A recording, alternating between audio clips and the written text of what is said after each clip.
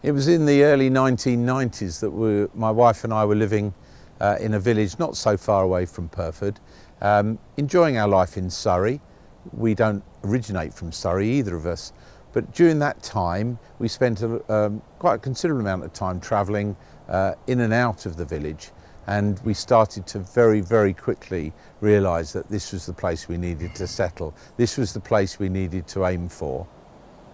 The Pyrford Flower Show, which is an annual event here, is a must visit for all the residents and friends of Pyrford.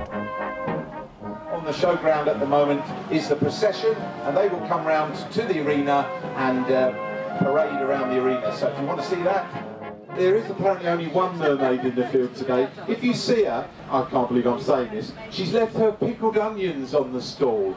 Since living in Pyrford and being involved with the community atmosphere here, firstly with the PTA, with the flower show, with events going on in the village hall and the arbour centre, we have just fallen on our feet with the friendships that we've made here. There is not a journey we can make walking around the village without bumping into somebody we know, and that always makes me smile. In fact, we almost have a little chat before we set off to say, I wonder who we're going to meet today.